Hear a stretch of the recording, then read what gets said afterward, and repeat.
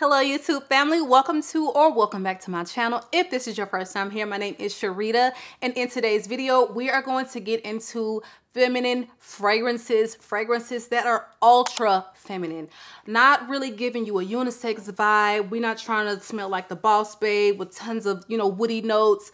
We just want to feel soft, feminine, pretty. All right, so without further ado, let's jump right in. All right, so this first fragrance, you guys, is newer to my collection, and before I even start, make sure you subscribe. Also, I want to let you know that all of these fragrances, with the exception of the one designer we'll talk about, you can save money on them. So be sure to check the description box below.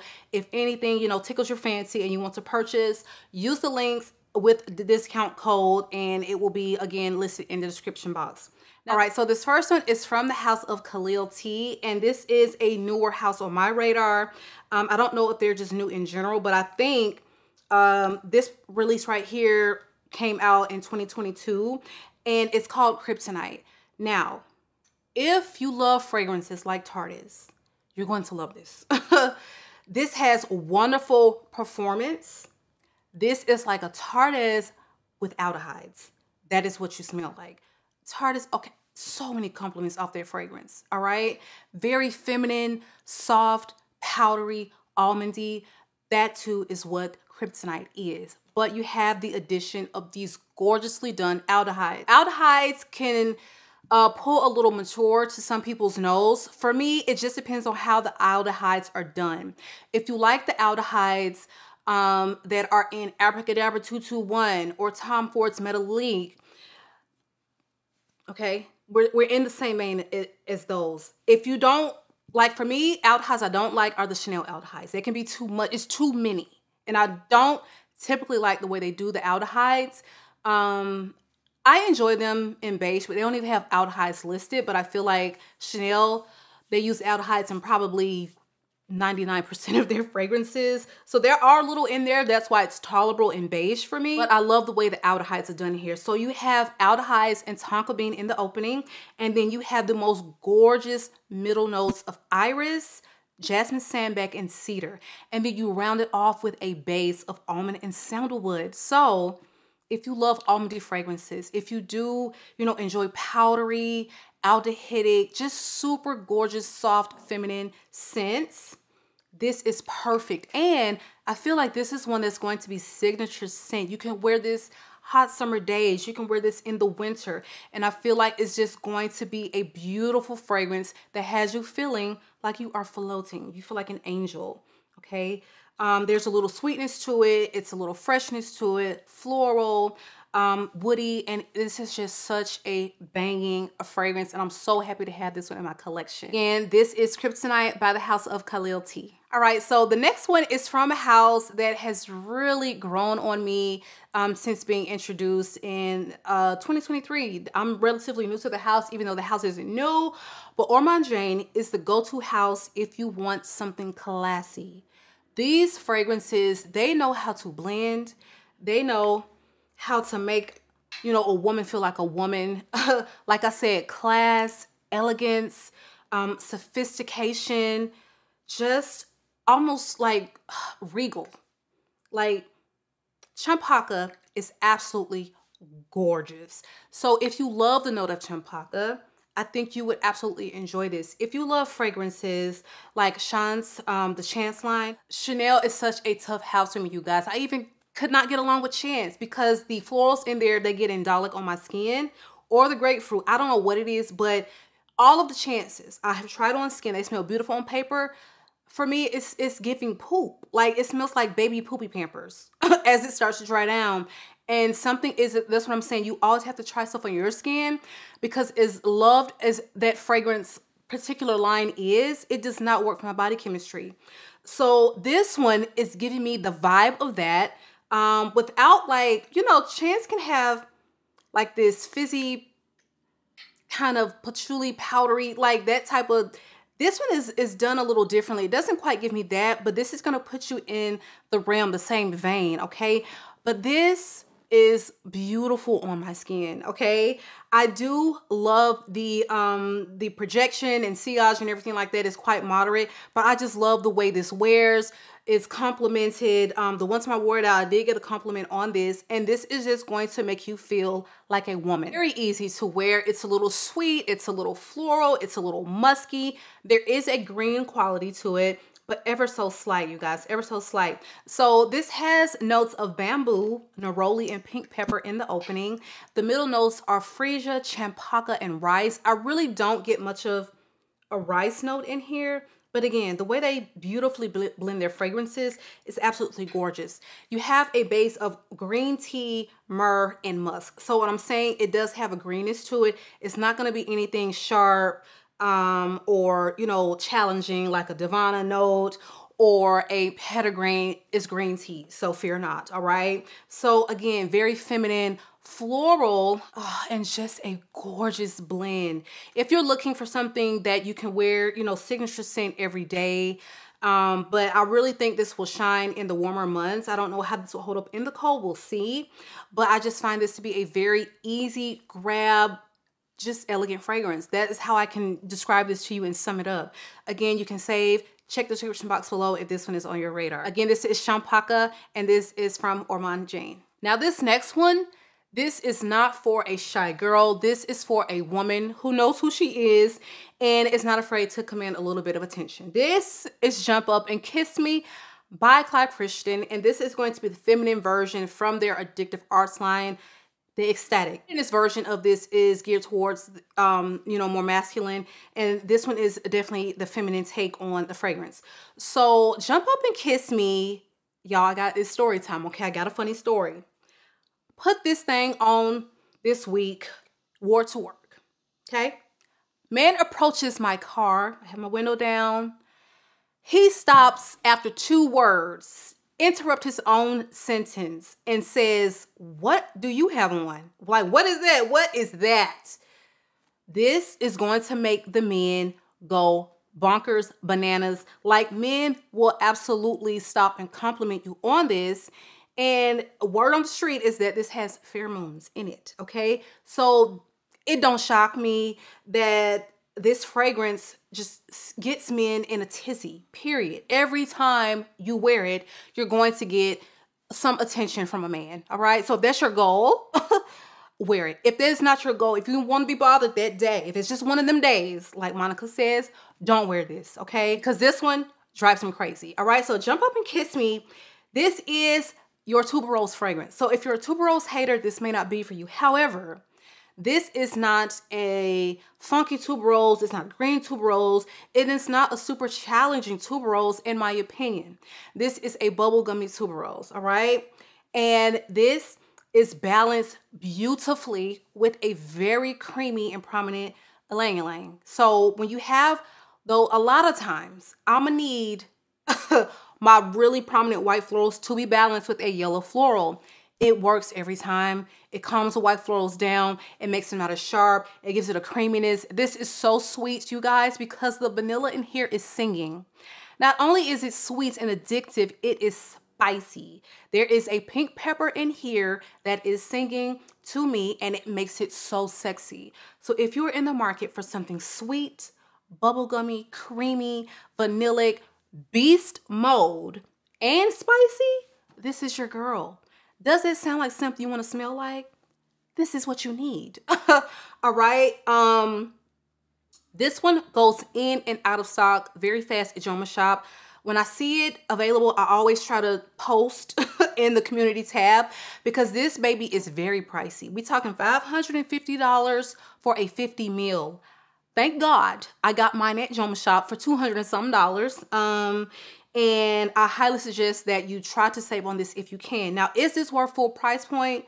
Very subjective, but I can understand why this is priced at what it is. Again, the performance, amazing. You're gonna smell this on you 12 hours later, and so will he, all right? So again, I cannot recommend this one enough. Hopefully, we can find a link where you can get it discounted, but just one that you really need to get on your radar, you guys. Again, this one is Jump Up and Kiss Me, the ECSTATIC version by KRYPTONITE. All right, so this next one is the designer fragrance that I mentioned when I can't get a discount on yet, but I did post it when it was on sale at Macy's. Hopefully you took advantage of it, but this is the newest release by Burberry, and this is Burberry Goddess. As you can see, the dent is denting, and I should have got a 100 mil. This is a blind buy. I got it the day that I heard the perfume guy talk about it. Didn't know it was coming, didn't know it was about to release. Just bought it. Because you know what? When I see vanilla mentioned in, you know, the top, the mid, and the base, I'm gonna need it. Like, there is not much discussion that needs to be had. And boy, was this a solid release for the house, okay? If you're a vanilla lover, I think you will absolutely enjoy this. If you are a vanilla on the fencer, you may still enjoy this because though this is very vanilla dominant, this is not overly sweet, which I feel like is what turns so many people off to those really prominent vanilla fragrances. They can be very gourmand, very sweet, overly sweet, cloying. And I think that this does none of that. It has lavender, but the lavender is not OD. It is not heavy, sharp, astringent, like some people find Mont Guerlain to be. I love Mont Guerlain, but this is very different. So if you're on the fence because you think they may be too similar, fear not. They are not at all alike, in my opinion. So with Burberry Goddess, you have top notes of vanilla, lavender, cacao, and ginger. You have a middle note of vanilla caviar, and then you have a base of vanilla absolute. So it is not short on vanilla in any way, shape, or form. And if that sounds like your vibe, give this one a try. This one, it is designer, so it's not going to break the bank completely, but the designer prices are getting up there. We're talking about $168 for a 3.4 ounce of this, so it is pricey. But do I think it's worth it? I think so, just because I love it. You may wear it and you may not think so. So my recommendation is, girl, if you live by Ulta, Sephora, whoever cares, just stop in, spray it on your skin, give yourself a good overspray and see what you think. I feel like the cacao in here makes it special. The lavender is done to perfection, and everything just kind of melds together to create something beautiful. There are no florals listed in here, but I do pick up on a slight floral nuance of something. I don't know what, but I feel like there's a floral component in here balancing everything out. Again, not overly sweet, but just vanilla done right, especially for a designer fragrance. I'm loving this trend of vanilla in the top, mid, and base in the designer world lately, and I hope, you know, that they continue this trend because I can't get enough of it. All right, so next up on the list, you guys, is Pick Me Up by Atelier d'Ors. And talk about a feminine fragrance, you guys. If you found that Dom Rosa was doming too much, if the champagne was too much, try this one. This has the most beautiful, effervescent, like sparkling quality from a champagne and a blackberry note in the top. You have a powderiness from the purple florals, and it's musky. And that's pretty much all she wrote. It's very simple, but I feel like it's beautifully done. This is one that was a slow burner for me. It was giving me like blackcurrant designer when I first got my nose on it, and I didn't know, like, I was a little disappointed, but for some reason I kept wanting to wear it, kept going back to it, kept layering with it, and it turned into a love for me. So this is why sometimes just giving your fragrance time, not instantly decluttering things unless you absolutely hate them, is the way to go. And I'm so glad I did not get rid of it, declutter it, because it's actually getting quite popular for the house now. But this one is definitely one I absolutely enjoy. It layers so beautifully with all the roses in your collection, I'm telling you. If you're not usually a fan of rose because you find that they can get a little mature, this is a very youthful rose. It's citrusy, it's bright, it's happy. Again, it's champagne. It's champagning, but it's not like OD champagne, okay? If you enjoy scents, you know, like black currants, even though this is blackberry, it's going to give you the same vibe, but it's fruity, it's enjoyable, it's happy, ultra feminine, and it is the most beautiful bottle in my collection dang near, okay? Probably, I don't know, do I want to give it that? Do I want to give it that title? If not, the top 5, okay? Top 5 most beautiful bottles. And this is such an easy reach fragrance that I think you will really enjoy if you love fruity rose scents, you know, that are a little powdery and musky. This is a go-to for me. And again, perfect for layering as well. Again, this one is Pick Me Up by Atelier d'Ors. All right, next up is another rose. And this one is Rose CHERIE from the House of Guerlain. I mean, the dent, okay, obviously we love her. But this one, you guys, is so beautiful. Oh my God. It is so beautiful. It is exquisite. And it is a very powdery rose, unlike any other one in my collection. The way this house blends a fragrance, it just makes my eyes roll to the back of my head. Like, y'all, if you have nothing from the Arts and Materials line, you're missing out. I'm here telling you now, you're missing out. Scurry on down to a Saks, a Neiman's, whoever has this line for you to stop in and sniff. Get your nose on them. Pop up in there with some clean forearms and hands. I need you to get to spraying because you're going to find a love from this line. Now, back to the fragrance at hand. Rose CHERIE is, of course, a rose fragrance, but it is so like femininity personified because it is powdery. Nothing to me says feminine quality like a powdery fragrance. Flowers that kind of give you that vibe or that powdery feel and quality and texture are usually purple florals. So in here you have two. You have heliotrope and you have violet. So the heliotrope is giving it the most gorgeous, like almondy quality almost. It's like almondy, slightly cherried nuance. And it also has tonka bean. So between the heliotrope and the tonka bean, you're getting a slight almondy touch. It's very fresh. It's a, you know, a good dose of vanilla in here, but it's not going to be like gourmand vanilla. It's going to be there giving it some sweetness. And this one is just the most feminine Guerlain in my collection, okay? So if that sounds like something that is your vibe, again, rose, you know, powdery, please give this one a try because this one is unlike any other in my collection and I really do enjoy this one. Again, this one is Rose CHERIE from the House of Guerlain. All right, next up is going to be a fig fragrance. And this one has the fig leaf more so than the fruits, but I can't get enough of Castling.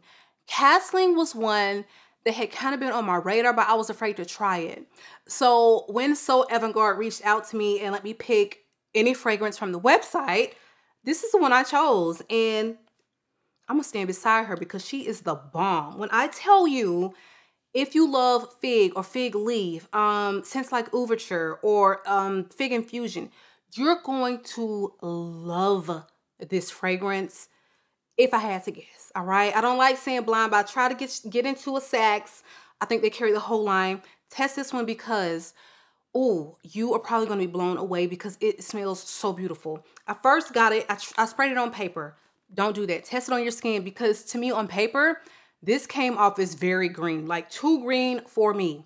I love green, but it can't be biting, sharp, overly green, and it has to be done in a very particular way, and they nailed it here. Castling is woody and green, but it is feminine, okay? It is very soft.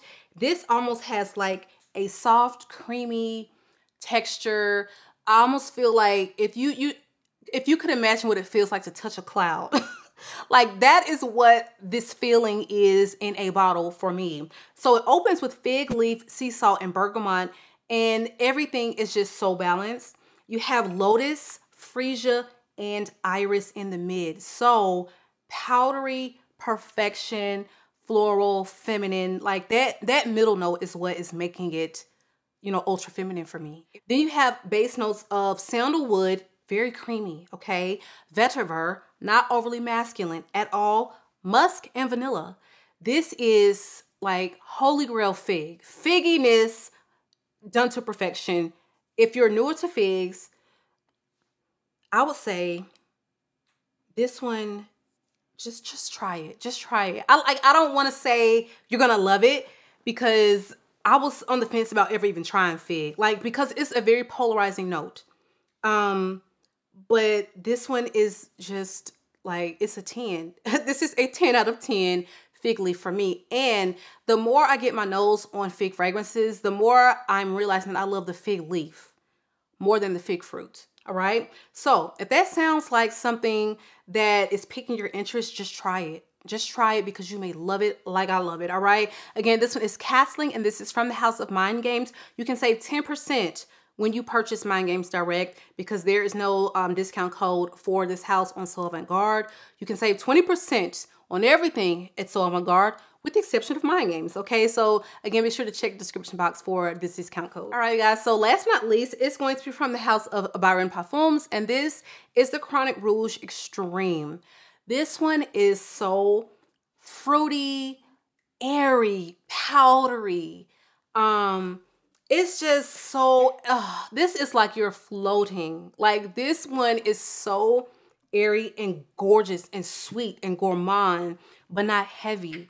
It's so uplifted. The quality of the bottle is absolutely gorgeous. So in this one, you have opening notes of whipped cream. And when I tell you this thing is whipped creaming, you have raspberry, melon, pear, you have amber, spicy notes, and cinnamon in the mid. But don't let that fool you, because this is not going to be a heavy, thick, overly spicy type of fragrance.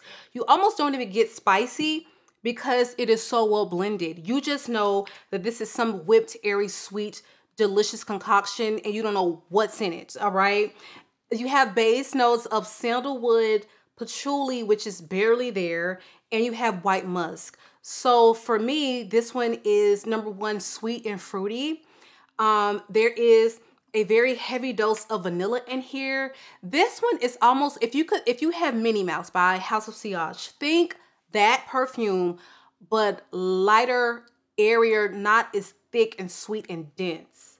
If you feel like that one was too much, this one's gonna be right up your alley. It's almost like if you took something like the ambery quality of that Baccarat Rouge and the transparent sweetness of it, and you paired it with, you know, whipped cream and raspberries, melon, like that is the vibe this one is giving. I'm not trying to compare it to Baccarat, but I want to give you the idea of how the amber is going to come across, because amber can definitely be something heavy or syrupy. This is not that at all. Again, very whipped, fruity, beautiful, beautiful fragrance. I feel like this is when I just love to overspray and you get compliments. Like I wore this a couple weeks ago to the movie theater. As I'm approaching, the lady smiled and she was like, wow, you all smell good. Me and my daughter, we both had this on.